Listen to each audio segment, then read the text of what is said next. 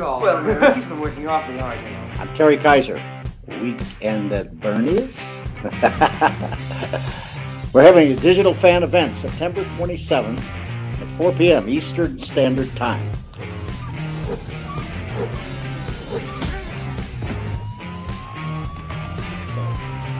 I'll be doing a Q&A at 4 p.m. Eastern Standard Time, and you can watch it on, well, YouTube or Facebook.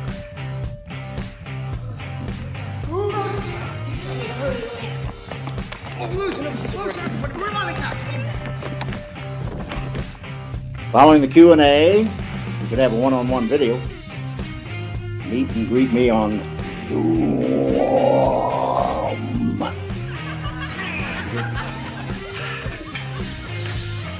It's fantastic! Autographs and video greetings are also available. Hi, Bernie. I hear you've got something for me. A little present? For information, you can visit www.fullempirepromotions.com.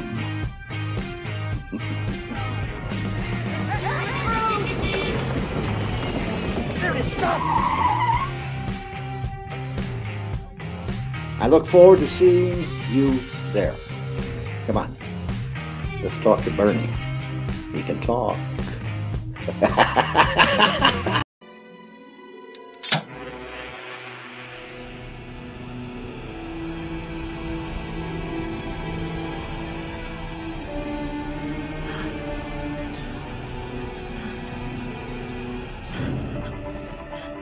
Hi, I'm Barbara Crampton. Please join me for my first ever digital fan event on September 26th. Her request brought a lot of dead people back to life, and not one of them showed any appreciation. I will be doing a Q&A that streams live to Facebook and YouTube.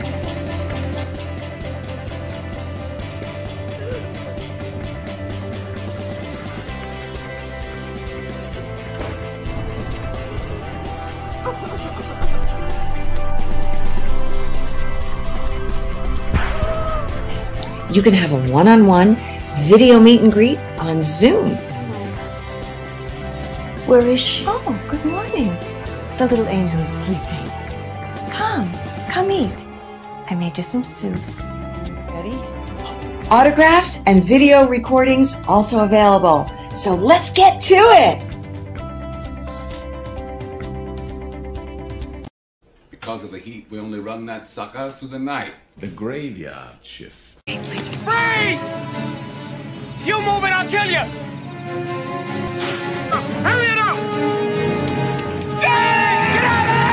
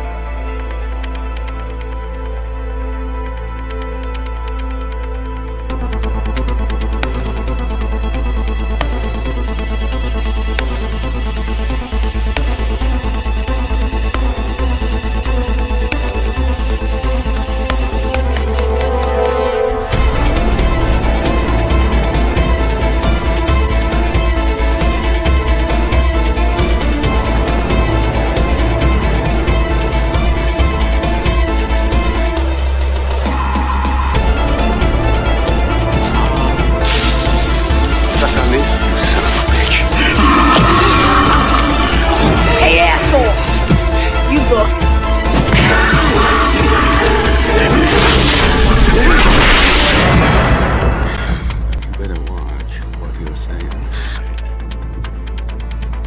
Show's over. Everybody go back to doing what you were doing.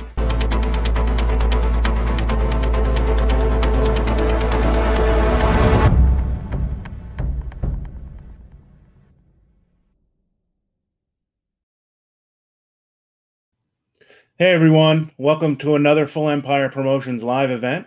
We're live on Facebook and YouTube. I'm Dominic. I'll be your host for this special Q&A with Stephen Macht. Thanks so much to everyone who's watching us live. If you'd like to ask Stephen any comments or leave any questions, please do so, and we'll get those during the broadcast. This is your first time joining us for an event. Thanks so much for checking it out, and hope you'll stick around. If you're returning, thanks for coming back. Before I bring Stephen on, I do want to let you know that following this Q&A, you can have your own private conversation with Stephen. He'll be doing one-on-one video meet and greets on Zoom.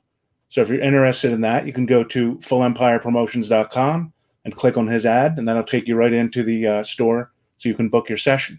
You'll have 5 minutes to talk with Stephen about whatever you'd like, and we'll even send you a recording of it so you can have that forever, as a memory.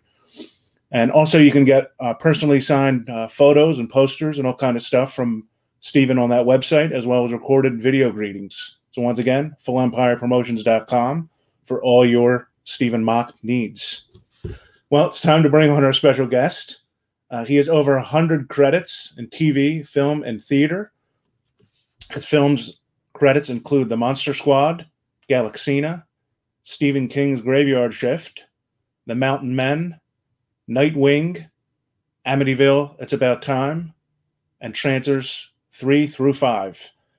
His popular TV credits include appearances on Star Trek Deep Space Nine, Cagney and Lacey, General Hospital, Knots Landing, and most recently playing Professor Gerard on the hit series Suits. It's my honor to welcome a talented actor, gifted teacher, and a great friend, Mr. Stephen Macht. Hey, Dominic. How are you? I'm good. Thanks for that intro, and thanks for the, those promos. The cuttings were great. Oh, all kinds of memories. Glad you liked it. It could be impossible to fit all your stuff in there, but got some juicy ones. So how have you been? How's the weather in California? The weather is great. It's 80, 85 degrees. If it weren't for COVID, this would be just wonderful, and it's similar all over the world. But we're fine. I'm hunkering down, and this interview and the Zoom and the virtual reality has provided us all a way out to connect. It's great, and I got to thank you for doing that, Dom. It's really great, really good. Yeah, no, my pleasure. It's fun. Well, I do want to start off with your background a little bit. You were born in Philadelphia, from what I understand. Did you grow up there? No, Dom. It was 1 year I lived there, and then my parents moved to Brooklyn, New York. My father was a regional attorney for the National Labor Relations Board. It's back then in the 40s. He had graduated summa cum laude out of the University of Virginia Law School, and as a Jew from the South, he went to New York to try to get a job in corporate America, but they weren't hiring Jews at the time. So he went to work for the government, and he became a trial judge and an attorney for the National Labor Relations Board. So a mediator between corporate greed and the labor movement that was in its nascent period. So I was raised actually in Brooklyn until I was 9 years old. Oh, great. Did you watch films growing up? Were you a film fan? Well, I was like any little kid. My parents had, they had one of the original televisions. We could go to the Clark Street Cinema, which in Brooklyn Heights, or we could go to the Tivoli and pay 5 cents to see a movie. And I really loved all the Westerns, Lone Ranger, all of that stuff. Far be it from me to think that it would have developed into a film career and a television career. So that was not part of it. No, I want to be a baseball player. Oh, okay. And I was a big Yankee fan. I was a Dodger fan until they kept losing to the Yankees all the time. And then I think when I was about 8, I lived right across the street from the Bossard Hotel, which is where the Dodgers used to come. And that was their home hotel. And they used to lose all the time. And I often take my kids whenever I can back to the manhole cover on Hicks Street, which is where, when they finally lost again a World Series at the age of about 7 or 8, I gave up and said, I'm gonna root for the Yankees from now on. Yeah. Well, what came first for you? Was it commercials, theater, or film? Well, I think I majored in drama at Dartmouth College, and after that trained in England, and then came back and tried my hand, which was not really, I really didn't get any work in New York. So I went and got a PhD in dramatic literature, and then came back in 1971 and started to get work in commercials. A lot of commercials, Worcestershire sauce, Crest, all kinds of stuff. And then started to do television, episodic television. I remember this with Richard Widmark. My first one was with Richard Widmark in Madigan. Great actor. Yeah, and that's a memory I remember I had been in a play on Broadway, playing 9 lines with Claire Bloom and Eileen Atkins, and I wore Widmark's vest from a Western that he had been in.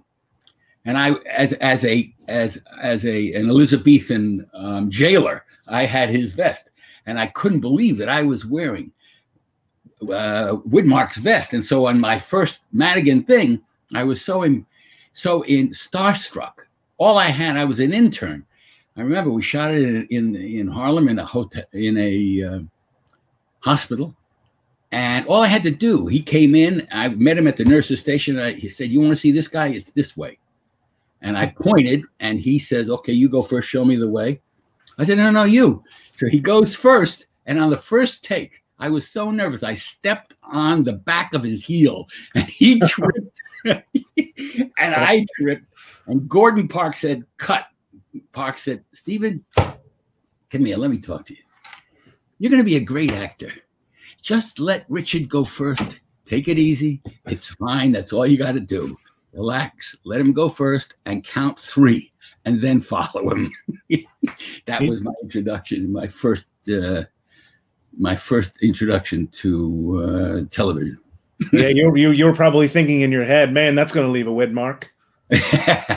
Right. I can't tell you, Dom. It was so, I couldn't believe I was sharing the same space. I was a young, starstruck guy, and soon after, you get over that. But it was quite a memory for me. Yeah. Yeah. Well, other TV shows that you were in early in your career were included Kojak and $6 Million Man.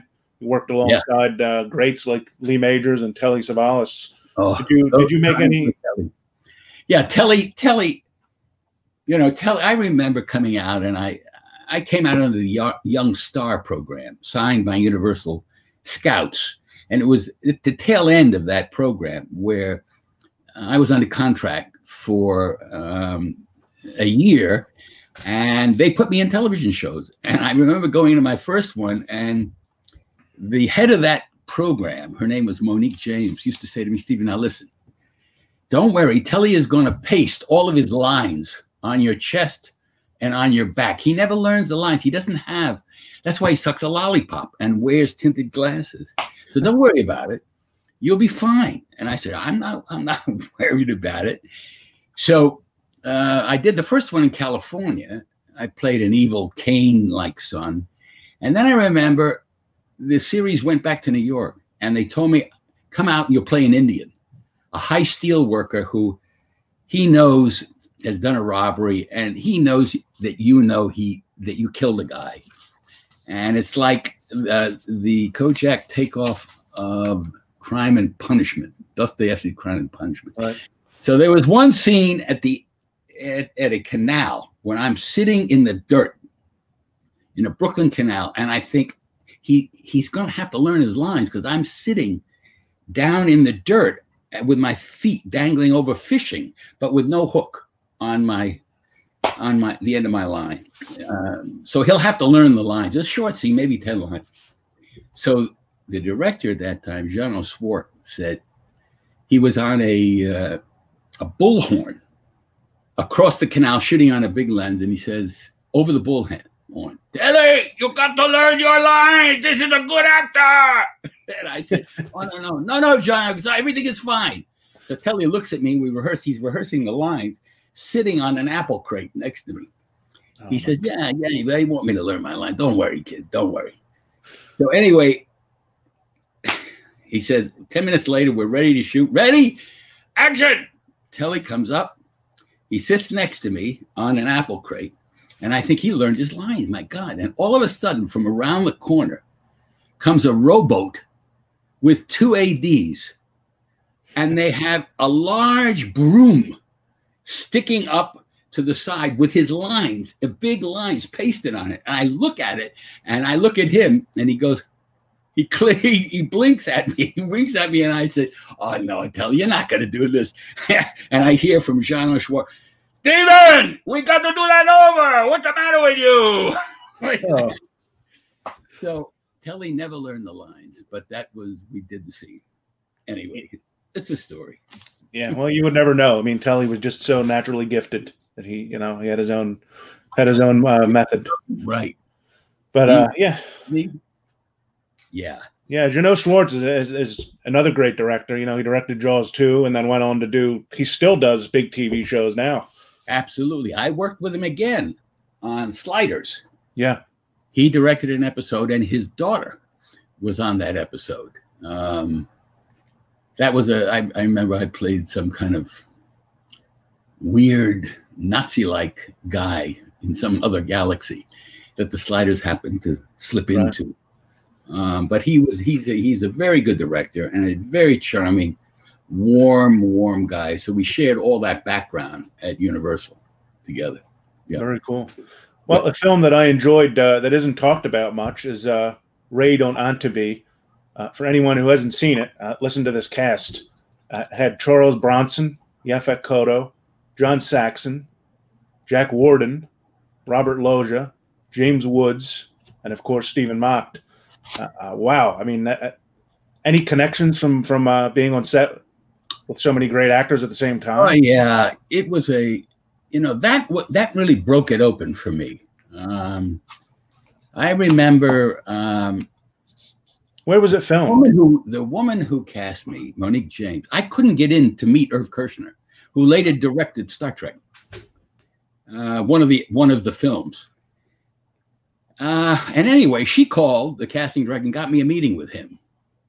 And at that time, I was the young Jewish guy who had come out, and I had a background similar to Yoni Netanyahu. I had a PhD. Yoni studied it. He studied at Harvard. So Kershner said to me, let's have a talk. He said, I know that you have a background in the Greeks, in Aristotle, so let's talk all about that. And I said, okay, great, let's talk about that.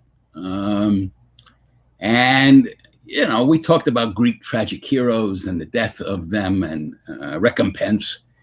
And then he said to me, listen, Stephen, you got a lot of edges, and I love it, but you got to be careful. You come to Hollywood, and you're new in Hollywood.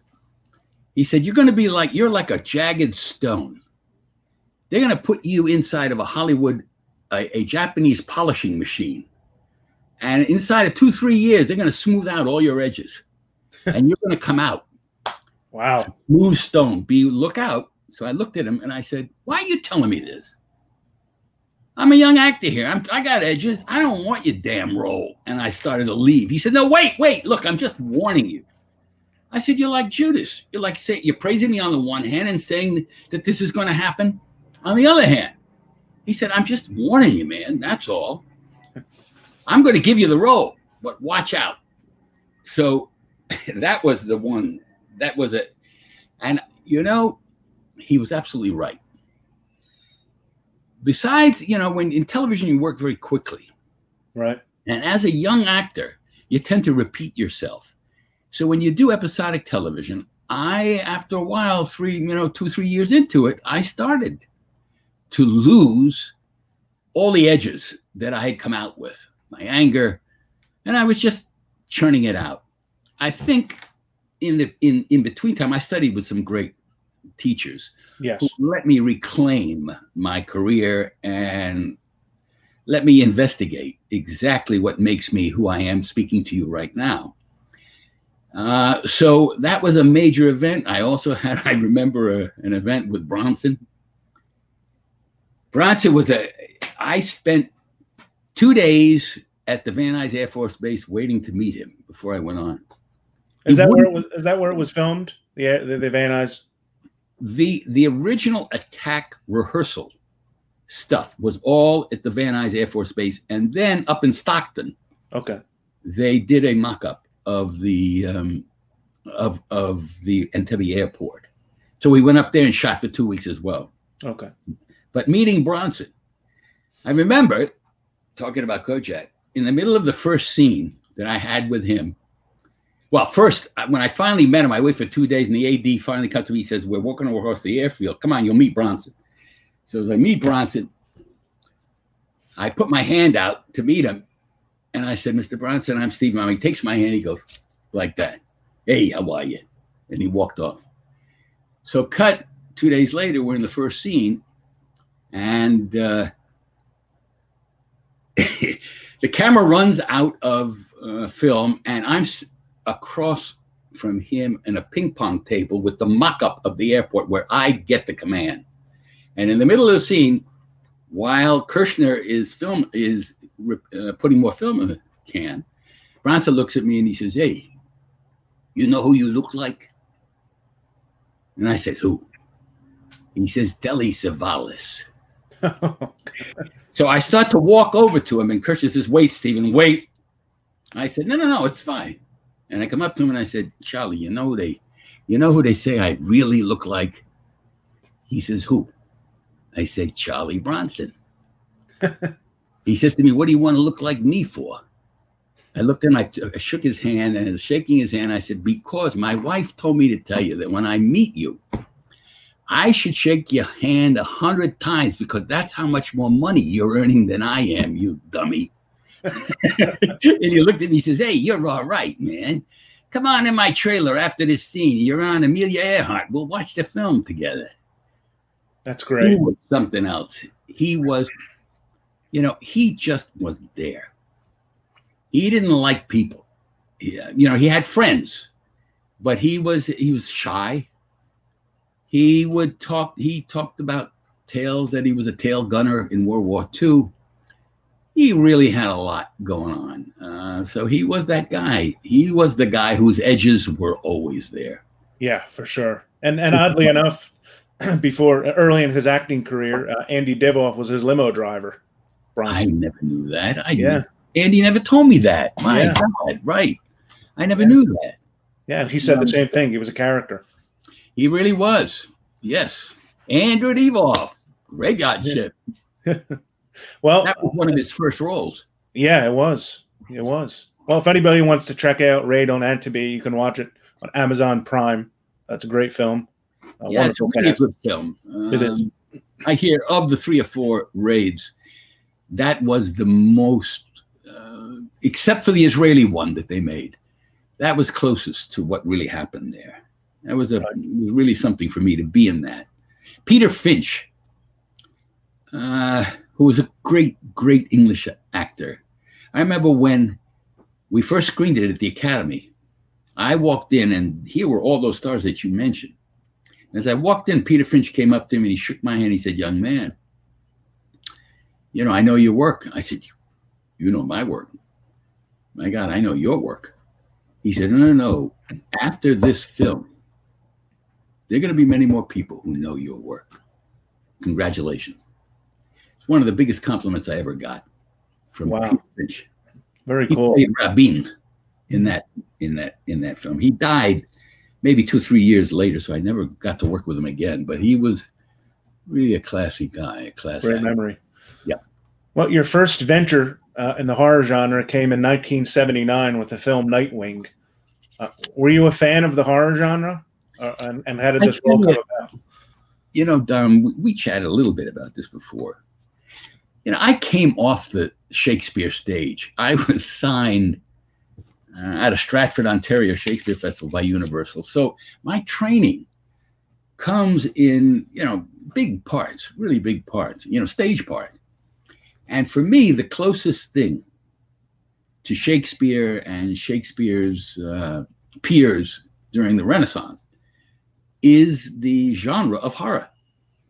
Because, you know, there are good guys and bad guys in horror movies, not necessarily in Shakespeare, but the largeness. In Shakespeare, they're all tragic characters. But it gave me, the horror genre for me was a place where it could withhold big, big emotions that I was having. You remember, we're going back now 30 years, so I was a much younger man. Yeah. I think I've calmed down a little bit. So when I was offered these roles in the horror genre, it was, I had to mute the feelings that I had, but I loved the big issues that were at stake. So in Nightwing, you know, I was playing the Indian, the modern Indian who sold out his tribe and was selling oil rights right off of the land. And, you know, I was Guccified. I remember I got all kind of Gucci clothing. I had the Indian necklace and I was making deals. Somehow, Nick Mancuso and I were up for the lead role, and he got that one because they felt he had more edges by that time, and I was smoother. So I played the Indian, you know, the really smooth Indian. Right. Right. So that was my introduction, and Arthur Hiller directed that one. Yes. Also worked with David Warner on that. That's right. We met there. David and I met, and I had seen David as a Shakespeare actor when I first went abroad and trained, and he was playing lead roles in Stratford, England. And so I really admired him as an actor. Yeah, he's great. He's great. Well, you went on to play another Indian in a film after that called The Mountain Men with Charlton Heston and John Glover. Was this a physically demanding role? Ah, Dom, I got a million stories from that. You know, I had met Heston in A Man for All Seasons at the Amundsen. I met him and we became real friends, and he became a mentor of mine. And so he said to me halfway through, he said, listen, I know you played an Indian in Nightwing and you've done Kojak. You want to play a real Indian? One who rides horseback? Can you ride?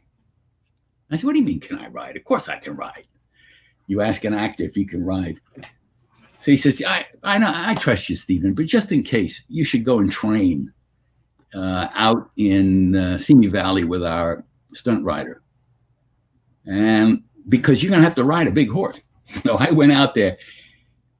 We performed in the evening, A Man for All Seasons. I played Henry V. And anyway, King Henry. Mm-hmm. Anyway, so as I trained, you know, I was in my sweatpants and I had to mount this horse that was 17 hands high that came up to here, the saddle, or bareback here. And I finally learned how to mount it. And I could do that and ride. I learned how to ride. But when it came to the first shot, and we shot in north of Jackson Hole, Wyoming, in the Tetons. I remember my first shot, and everybody was there. Heston was watching and all. I had 6 Indians all on horseback. I had to come out of a teepee, run across snow field about 15 yards. It was up to my knees, and jump on this horse, get a rifle. Jeez. And my father would say to me, you black your face, because I had black Indian mark. Mm-hmm. He said, yeah, for the hunt. And I would ride off. That's all I had to do. One line. So the story was, the customer told me, listen, it's very cold up there, Stevie. You should wear long johns, put that under, and we're going to put all the leather on you. And they put a bow and arrow on my back. They gave me a whip. And when I came out of my teepee, I could hardly walk. I was just in. So by the time I got across, first of all, I slipped in the snow, and everybody goes, oh. And I said, okay, it's all right, it's all right. Take 2, I'll go back. And as I get to the horse on take 2, I can hardly move. I'm huffing and puffing. So I say to the director, Richard, it was Richard Lang. I said, Richard, don't you have a Kirk Douglas trampoline here? And on a bullhorn, because he was off about 15 yards and shooting on a long lens, I hear, there is not a Kirk Douglas trampoline in the whole state of Wyoming, Stephen. Oh, God. And everybody's laughing. And I see Heston laughing off to the side. And finally, I'm all, warm, but the Indians are getting a coverage of about 1/4 inch of snow all over them. And one of the Indians looks at me as I walk back, and he says to me, "Heavy Eagle, huh?" Like that. And I say to him, "Don't you worry, man. When I get on this horse, the money is right here. It's going to be right here." It took me, I think, probably another. I mean, there's a lot of funny stuff about that. I couldn't. Yeah. They had to build a ramp. I slipped on the ramp. There was ice, and finally, I made it. So it's a shame. It's a shame you didn't know Wilford Brimley then. It was just something. So finally, and Heston left after probably 3 or 4 takes, laughing. And finally, I go back and I meet all the other stunt guys in the bar after it's over. I'm ashamed. I face them, and they clap when I come in. And they said, "Don't you know, we do that for you. Why didn't you ask us?" We stunt you. I said, "Oh, I didn't even know we could do that." He said, "Yeah, I'm your stunt guy." I said, "You got the job from now on." So I let him do that. Meanwhile, I practiced riding, and the penultimate pride of that film for me was the last shot of me and Heston coming at one another from a big wide angle. I learned to ride that horse and mount that horse, and I was riding that horse over a rocky water creek in my village, No Hands, totally bareback. And the film shows us crossing, but we shot that 1,000 yards coming together and crossing maybe 8 times. And I felt just total command because I practiced riding for about 6 weeks doing that. And then after that was over, the stunt guys took over where the horses actually bang one another, and then we staged a fight. And I felt after I finished and they printed it, I ran up to the same costumer and I said, I finally have become Heavy Eagle. He said, "I saw it. You are Heavy Eagle. You are. You earned it." Anyway, so that was great film. Well, I want to talk a little bit about Galaxina. You did that in 1980. Right. William Sachs, the director, created a zany and fun sci-fi movie. How did you approach this role? Did you approach it a serious tone or comical or kind of between both? Well, just fun. I just, it was a B movie. I read it. It gave me a chance to, be the leading guy. And to act opposite Dorothy Stratton. They told me the Playgirl. And she actually turned 20 during the shooting of that film. And she was just a lovely, lovely woman, and reminded me very much of my high school first love. I mean, just a beautiful, beautiful girl. And she was, I've told this before, the first time I met her was at a costume appointment the costumer had a home, a Spanish type home, but up in a loft was her work area. And I met Dorothy, and Dorothy at that time had a young sister who must have been, 10, 11 years old. And Dorothy had an appointment before me. And as I came in, we shook hands, and they said, "Dorothy, they're ready for you." She picked up her sister and ran up those stairs with her carrying her. And I thought to myself, "Oh my God, that's a strong gal." To this day, I remember that. She had tremendous spirit, had tremendous energy, and had a very quiet sense, lovely sense of who she was. And it was just a lot of fun. So I enjoyed all of that, the whole idea of a robot becoming human because she fell in love with me. And so it was all tongue in cheek during that time. And Bill Sachs had a great sense of humor. Yes. Avery Schreiber was there. And we just were allowed to improvise a lot of stuff. And we were constantly laughing, constantly having fun on that. Yeah, I think it was one of the early sci-fi spoof kind of films. That it was a spoof on Star Trek. Right. It was just a total spoof. I paid this handsome, sub-captain, Sergeant Thor, who falls in love with a robot and, conquers space. It was really, really, really, it was a lot of fun shooting it. And I was just sorry to hear what happened to her in between, after finishing that and going on to shoot with Peter Bogdanovich and other stuff.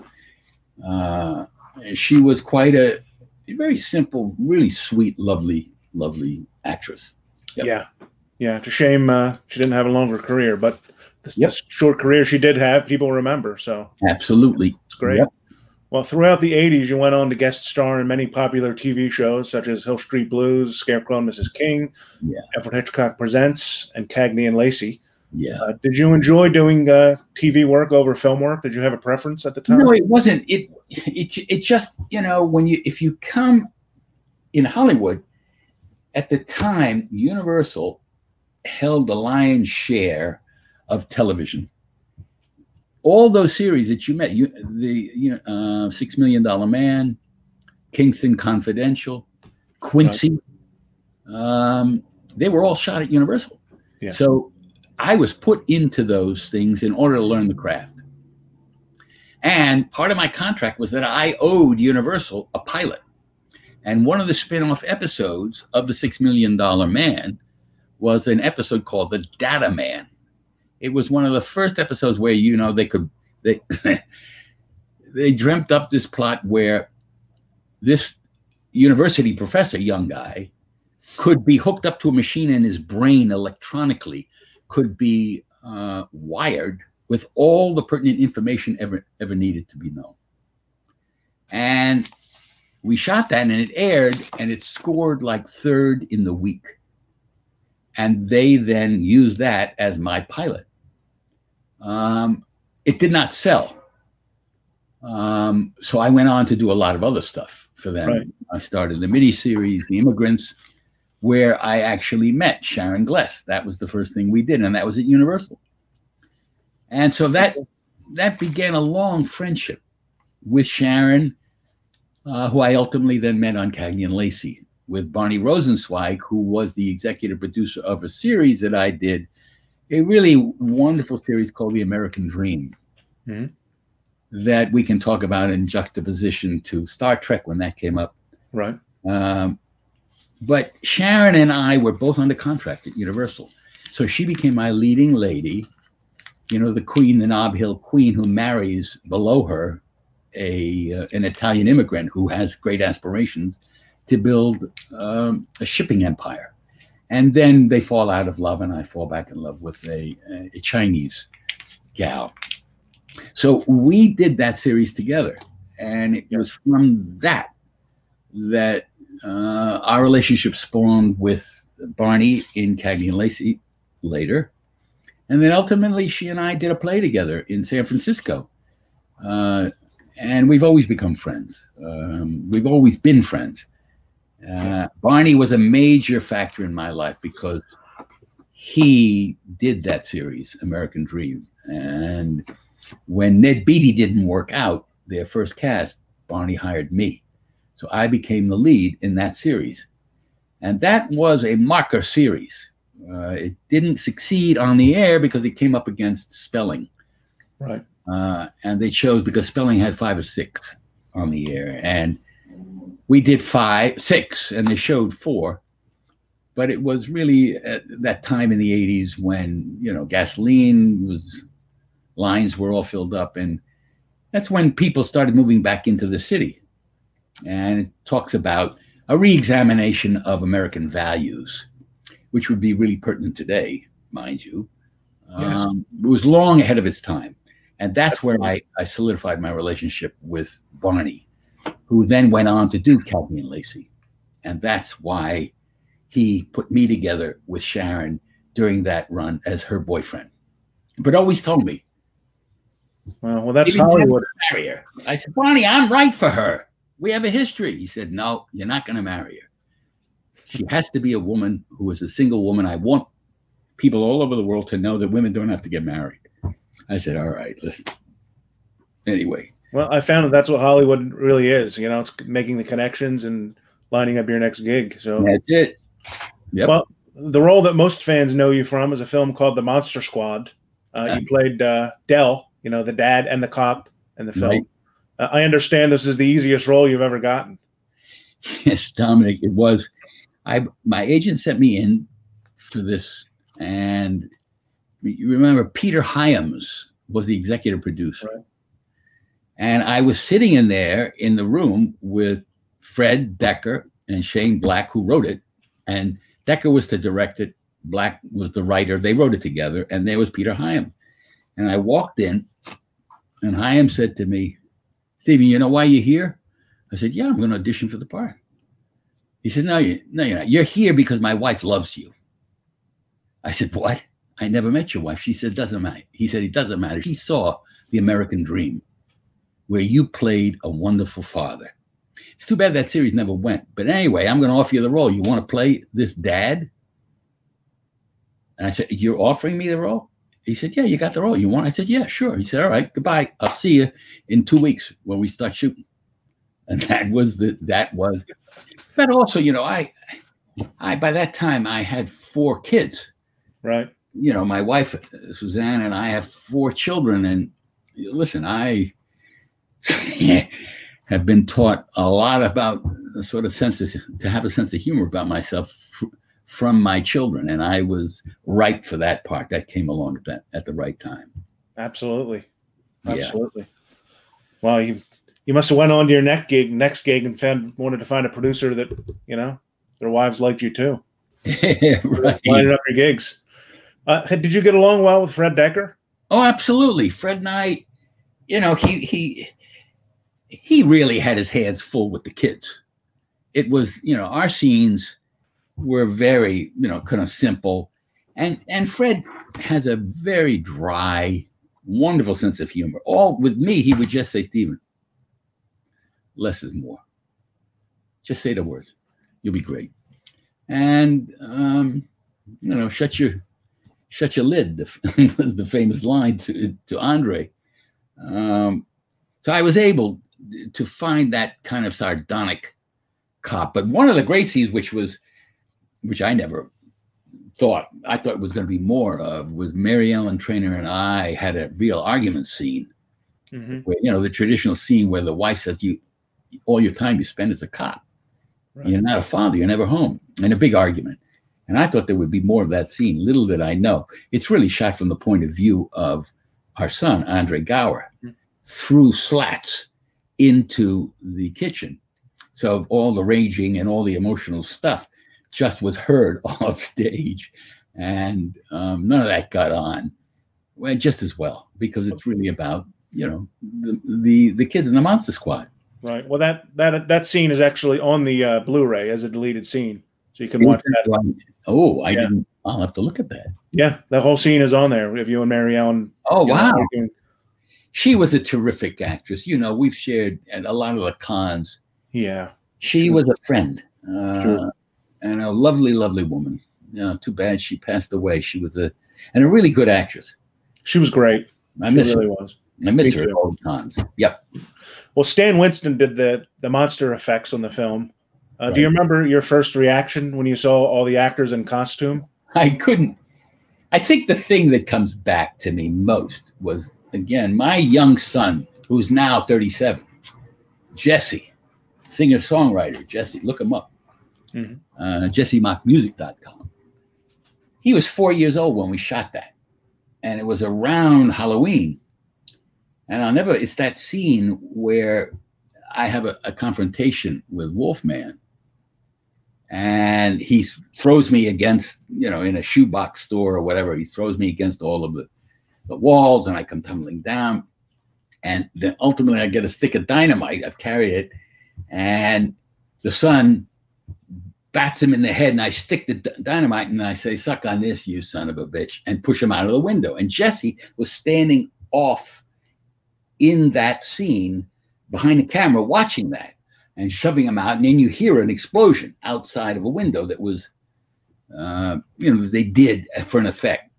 And the next scene, we all lined up. It was on the street, a street scene where the pieces of Wolfman come together. Now, that was not done by computer graphics. That was the old way to shoot it. Little wires pull the stuff together. And Jesse and I were standing watching Wolfman come together. And I always remember him looking at me and saying, as it was going on, saying, "Daddy, how'd they do that?" So all that special effects stuff. And I say, "Shh, shh." And you see it come together. Wow. Yeah. That's funny. So for us, it was wonderful to see all those guys. I never saw I saw Duncan every once in a while because I never had a real scene with him. He was off. When I point the gun at him, he's really off camera. And I never saw Frankenstein. I didn't have any scenes with him except to the end. But one little story, 25 years later, Jesse now, who was 29, sees the actor who played Wolfman. What was his name? John Grise. John, right. He sees John across the street in Hollywood. And he goes over to John and he says, "My father would kill me if I didn't say, listen, you played Wolfman. And my father's Stephen Macht, and he just wanted to say hello." And John, on the spot, says to him, "Tell him I'm going to kill his son."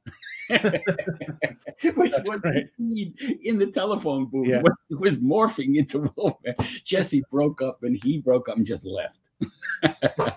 That's great. That's Yeah. great. And Carl Thibault played the Wolfman in costume. That's right. Most of the scenes. That's John played the human version. That's right. And the phone booth scene. Yeah.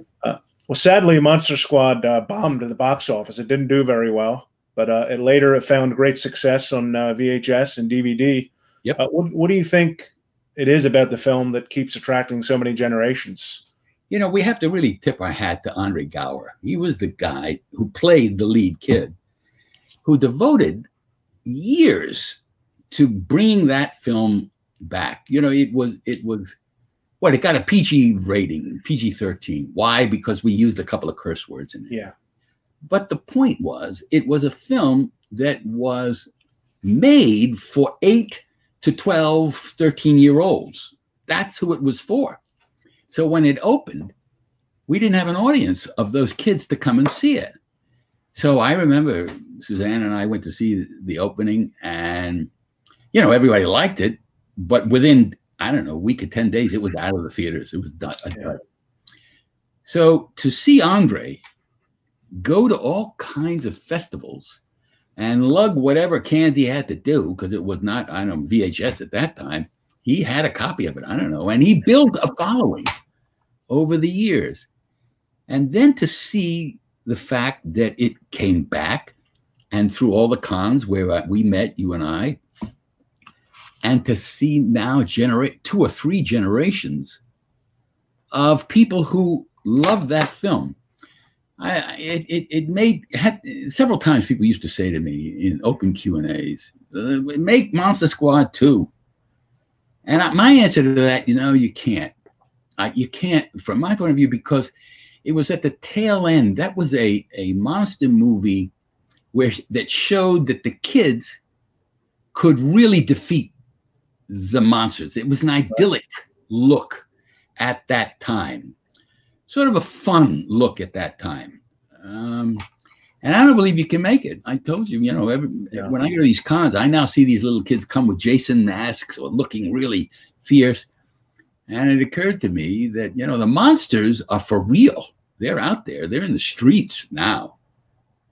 They're out there. The Walking Dead, from my point of view, ain't half as horrible as what's going on in real life. Right. Right. So I think it is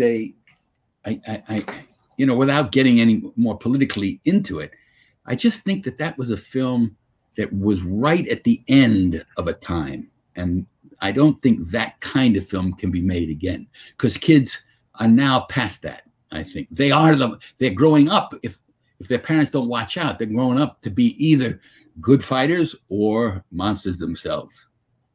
Anyway. Yeah, for sure.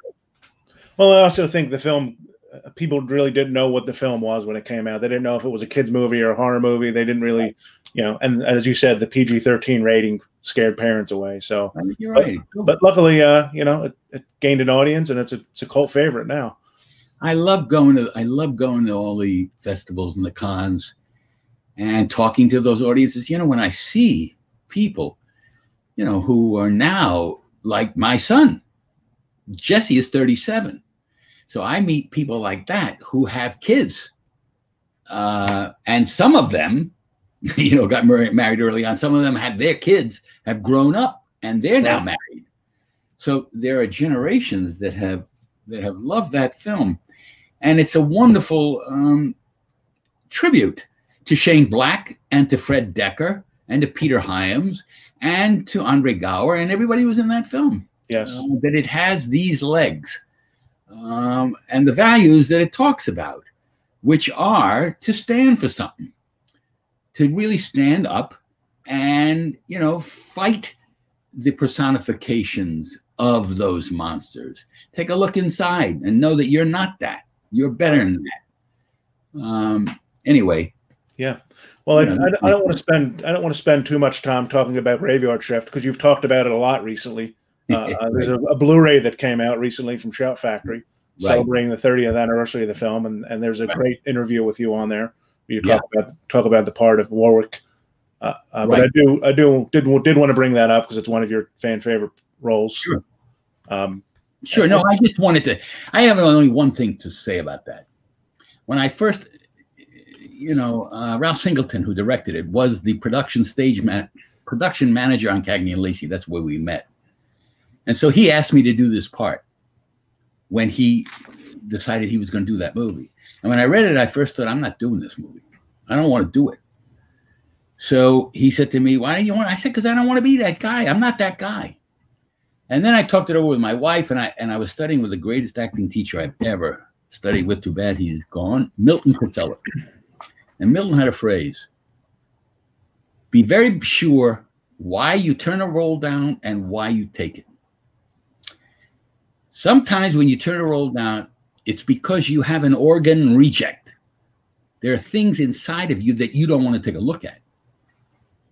That's a moment when you should pause, because that's probably the role you need to play. So when I thought about that, I thought that's a chance for me to investigate all the dark side of me. And I'm going to go for it. So that's in fact what I did. I told Ralph, I'm not going to talk to any of the actors. I won't live with them. I'm live aside. He said, don't do it. They'll hate you. I said, all the better. I think the only guy who got that was Andy Divoff, who saw. Yeah. I really went into a method there, and I investigated all the dark side of me and played it out. So much so that when it was over and I came home, I wanted to keep my goatee and the short hair. And my wife told me after a week and a half, cut it off. You are not that guy anymore. And you're not coming in this bed with that goatee on anymore. So I had to cut it off. Did you keep the accent for a while too? I love to, come on. People give me such service over that accent. I had a wonderful Maine accent guy with me and who checked every line with me. I was the only one who wanted to do it. And I found it was, I loved doing it. And to this day, Gabriel, my, the actor son, will call me up and he'll say over the phone out of nowhere. And I say, hello. And he'll just say, show's over. Go back to doing what you was doing. And he hangs up. So, yeah, come on. At the end of that film, all the end credits, my accented, little lines that come over. Yeah. Yeah. So, well, I had a great time in the film. It was hard shooting. And Stephen King, when I told you, when I finally, the monster was something the monster never worked. So I had to enclose myself and kill myself in the end scene after I attacked it. And finally, I was doing it one time in one take, and I bit one of the wings And in the middle of the take, I hear Stephen King, who would come that day, saying, "I can't believe it. Warwick bit the monster." And we had to stop and shoot that over again. Anyway, enough about that. Well, and anybody who's a fan of Graveyard Shift, I'd urge you to pick up that Blu-ray from Shout Factory, because Stephen has a really good interview on there, and the transfer looks amazing. Well, I want to move on to another horror film you did, Amityville Horror, It's About Time. Yep. This is the first of many times working with Megan Ward. You worked with her many times after that. Absolutely. Is this film what bonded your friendship with her?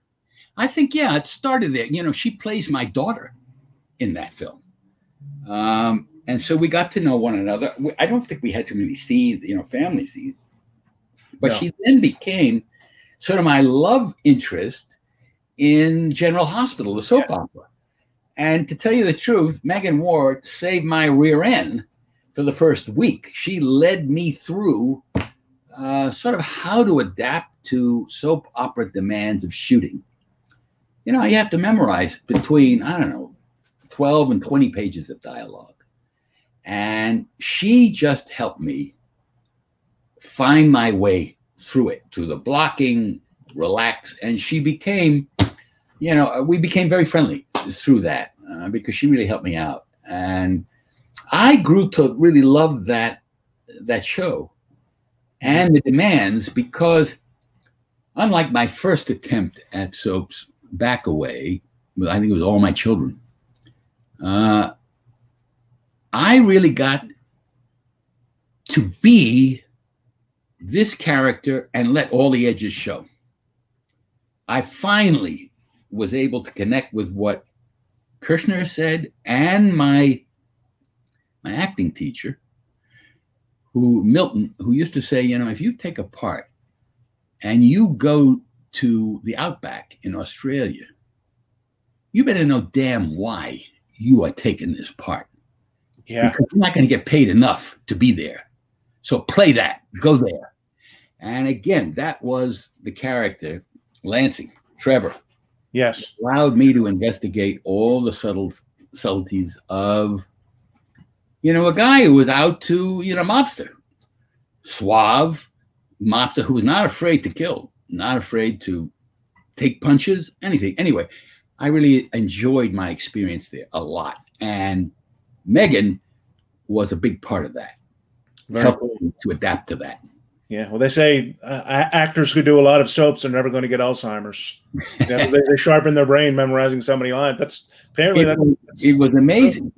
Simultaneously, I was studying to become a chaplain, a Jewish rabbi chaplain, and people used to say to me in my school, they would say, "How are you learning Hebrew? You don't come from a Hebrew background." And I would say, "This is easy compared. You go on a soap opera set and learn 20 pages a day. Learning Hebrew is easy." Anyway. Well, I do want to, we're running low on time, but I do want to mention a film that first made me a fan of you. I first saw you in this, a film called Trancers 3, where you played Harris, again, working along Megan Ward and Tim Robertson and Andy Robinson. Right. Had you seen the first two Trancers films before this? I had not. No, it just came up through the agent. They said, "Look, they want you to play this guy." I think the other fellow, somebody who you represented, dropped out, couldn't do it. That part. Art LaFleur. Right. All right. And so, I shot one here, and then they did two more in Romania. Yes. Which was a whole other trip. It gave me a chance to do two there, and then I followed it up with another film. What was it called? The kid becomes king, where I played the bad guy. The title, right?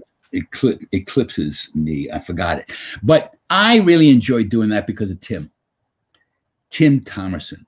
He's hysterical. Is a tremendous straight actor and an hysterical comic. He just had that mix, and he made shooting that thing just as easy as pie, because you just sort of let him do what he wanted to do and responded to him. I played the serious guy, right? But he lightened me up, and I just loved our scenes together. They were a lot of fun. I don't think I had a scene with Megan, but with Tim. You did at the end of the 5th one when he comes back. You know, you're on the council on the podium. Yes. So at the end of the 5th film, you had a scene. Yeah. Well, I want to mention Courtney Joyner. He was the director of the 3rd Transfers. Right. He did a lot of writing for Charlie Band and Full Moon, and this was his first time directing. Do you remember him leaning on veteran actors for advice on set? I just remember him saying, "Stephen, go out there. I'm so proud that you're here with me, and just do what you got to do." It was fine, and he'd give him my head, and again he would pull me back here or there and shape it. But I remember him as really bright, really intelligent, and with a wonderful sense of humor, knowing what a jewel he had in Tim Thomerson. Yes. And framing him really well. Yeah. Right. Well, Courtney's an encyclopedia on film too. He knows how to treat actors, and he knows everything they've been in. So I think actors probably saw that. No, I remember him, and we, on Facebook we're friends, and every once in a while we communicate. I hope, when this COVID is over, maybe sometime we can just sit down. He and I can meet again. But I do remember him clearly here. He shot the one that I did here in LA. Yes. Yeah. Then it was David Nutter, who did those, who went on to big television and movie fame. Yeah, David Nutter. He won an Emmy last year for Game of Thrones. That's right. And we shot 2 of those transfers in Romania. So that's at an old abandoned Russian film studio. So we all met there. That was a lot of fun too. Yep. Yeah, no, I'm a big Transfers fan, and if anybody wants to check those out, you can get those on Full Moon streaming. All the Transfers films are on there. Charlie has like his own version of Netflix. That's all. It's all his films. You can subscribe there. Absolutely. Cool. Sure. We already touched on General Hospital. But you played Trevor Lansing on that, popular villain. Yep. And then lately, you worked alongside your son Gabriel on the TV series Suits. Yeah. Did you ever expect to share the screen with one of your kids? Well, we did. Thank God somebody believes in nepotism. For all the years that Gabriel came up, here, he was going to be an actor no matter what. He just was. He used to sing and dance when he was 4 and 5 years old. Just only in his underpants. He was maybe 4 foot tall with shocking blonde hair. And all my actor friends and writer friends, he used to come over, and he'd get on. I don't know. Somehow he'd work his way onto the dining room table singing, dressed up with a towel, singing, "I'm just a sweet transvestite." He was hysterical, and you couldn't stop his impulse to act. And then it went on, and he did a film as a young guy. Why Would I Lie? He got the bug, and it was at that time that Suzanne and I thought, it's enough. No, we don't want a film child. If he wants to do it, it will last through his grade school and high school. So indeed, he entered talent contests in grade school, and he went into high school. He became, really, he did all the plays, and I would coach him through that. And then he hired me when he did a series called The Others that Spielberg had produced. Spielberg saw him in New York he played Elvis in, what's the name of that play? It was an off-Broadway play. I forgot, but he was the guest. And Spielberg saw him and made him the star of a thing called The Others, which was a group of psychics. And I played his father in that. Oh, okay. So when he got to Suits, he asked Aaron if he could, they could develop a part, and they did, as the professor. And I have to tell you, there is nothing greater, no more greater pleasure for me now at the age whatever, it was 9 years ago. I'm 78 now. I was 69. To be able to stand opposite my son and say the words and play opposite him. Nothing greater. And he's a better actor, much better actor than I ever was. And he taught me a lot, even at that time. He would say to me, and after I come back and repeat, he would say to me, Dad, I know you better than you know yourself. So all I want you to do is just say the words and look at me. Because when you talk straight, you are the most powerful and effective, emotional, intelligent man I've met. So I will tell you when it's going to be cut print. The director's not going to tell you. I'll tell you. Because they trust me. I know I know you better. He said, and no makeup. He came off. He said, you're not going to use makeup. You're not going to just look at me and talk to me. And if I give you the cue over and over again, it means I want you to say your words over and they'll keep rolling. And through the series, I learned a lot from him. Again, to let the edges show through and not do too much. Just be there. You know, that's what all these noir actors had about them. Mitchum, you know, Widmark. They did very little. Widmark more, but Mitchum did very little. But he just was who he is and allowed that to be there. So it was a great pleasure for me to rediscover that and to be able to play with my son, who I remember as a little boy singing and dancing, singing all the songs from the Rocky Horror Picture Show. When you watch him on screen, do you see a lot of your own traits in him?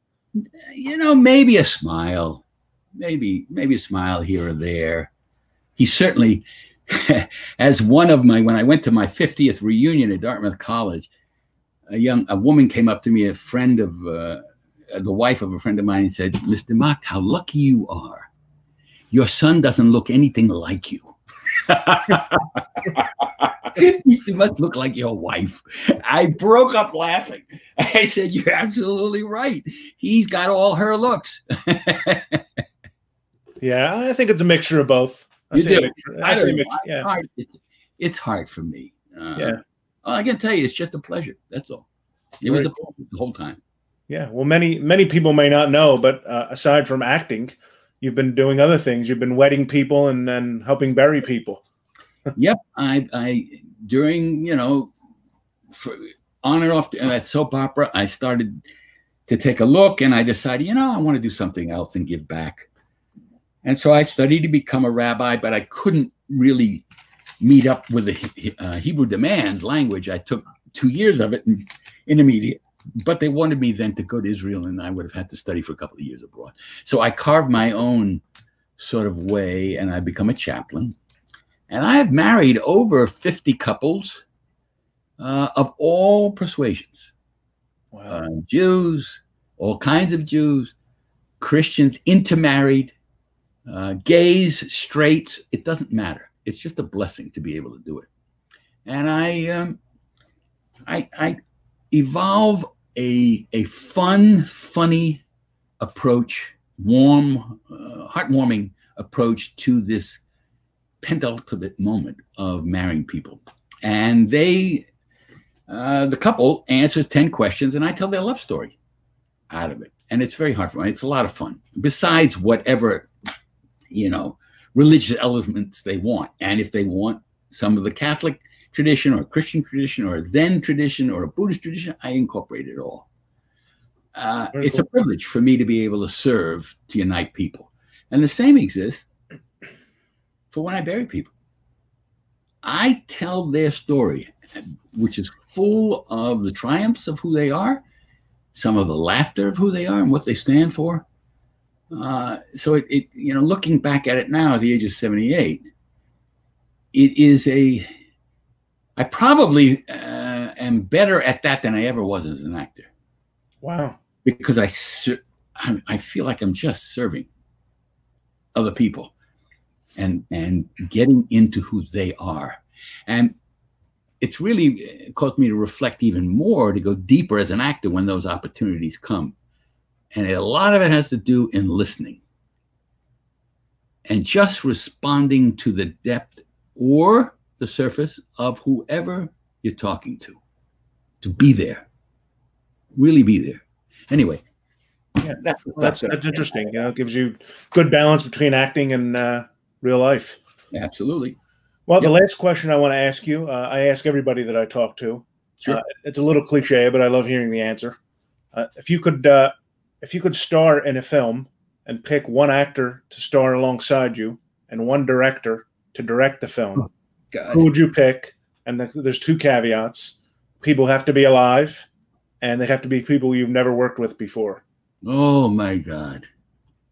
Well, I certainly, my favorite actors are like Bobby Duvall, De Niro. Those two, I really, because they're everything that I've been talking about. Yeah. So I would love to do something. I would love to act with them in a way.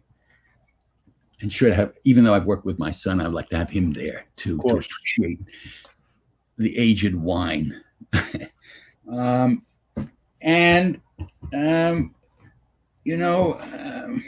I don't know which any of the great directors, really any of the great directors, but the directors who are really, Scorsese, I think it's too late now, but a director in that vein who's just interested in the edges of who people are and what causes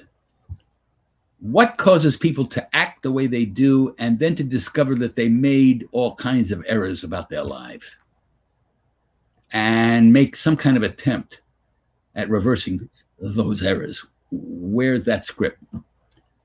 I think I missed the opportunity to do that when Gene Roddenberry asked me to be Picard, because I was too young.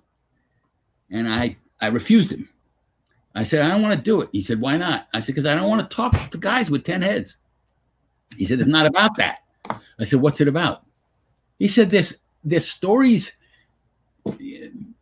Picard is Moses going into the desert, leading the forefront, leading people out. They're free, and yet in space, in the desert, in space, all of the problems that they had, even as they were slaves, pop up. How are you going to solve those things? How are you going to take a look at that? I said, what? That's not what I see there. He said, but that's what it's about. So what I'm saying is real scripts that are like that. That's what I would like to do, certainly at my age now, because I feel I'm sort of at that time to take a look at something like that. A combination of noir and what's happening right now. I love the political thrillers that are being made now. Aaron Sorkin, I would love to work for him. Okay. Yeah. Yeah, great director. Yep. Well, Stephen, it's always fun talking to you. We could go on forever, but we're over an hour here. But it's always a joy talking to you. Always good seeing you. So thanks for spending the time with me today. I appreciate it, Dom. Thanks very much. And for all you people, thanks for tuning in. And I hope sometime we'll get to meet one-on-one.